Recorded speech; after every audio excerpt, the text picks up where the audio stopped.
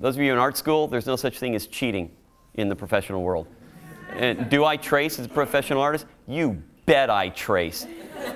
I don't like drawing cars. You know, everyone has a thing they're good at.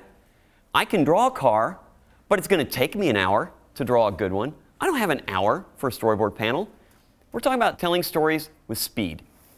I have 10 minutes. I have to do a complete panel in 10 minutes. If I'm going to trace something, I'm going to trace something. All right, so in this case, I'm going to take a layer and I'm going to import an image as a new layer. And as I told you, I don't like drawing cars. I don't want it that big. I'll take it, figure out where I want the car. Put it down on a lower layer. And then as soon as I want to start inking on this thing, let's see which brush I've got. All right, that's pretty good. This is so much faster for me. You know, even if I'm just doing a quick thumbnail, obviously I'm not even going to take 10 minutes working with you guys here.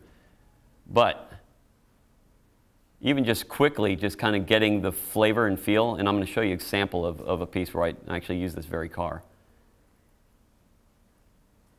A storyboard artist cannot ask too many questions. It's one thing I'm always working with my guys on is ask more questions. Who is it? How big are they? What nationality are they? What are they feeling? What are they wearing? What kind of car do you want?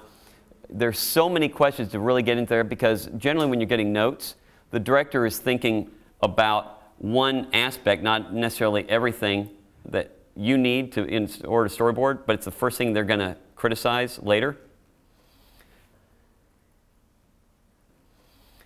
So now I can just erase that.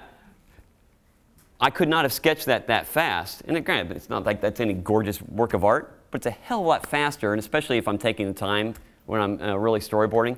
In a minute and a half, I could have a gorgeous looking car sitting there.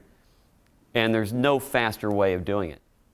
Between Google and digital photography now, I mean, I never go anywhere without my digital camera. I'm always taking reference photos. And, you know, hands, it's another thing. I hate hands. It can do so much. So, camera, hand, photo, in, done. Or just as a reference to sit there and look at. I always have my mirrors with me. I've got mirrors behind me, in front of me, over top of me, and I'm surrounded by mirrors at my studio.